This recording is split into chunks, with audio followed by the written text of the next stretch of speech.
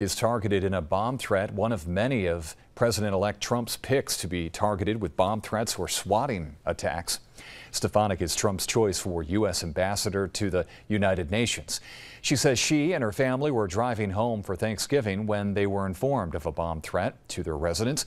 In a statement, New York State Police said Stefanik's town of Saratoga home was swept by state police and canine units, and nothing was found. Former New York Congressman Lee Zeldin, Trump's choice to head the EPA, also reported a bomb threat targeting his home.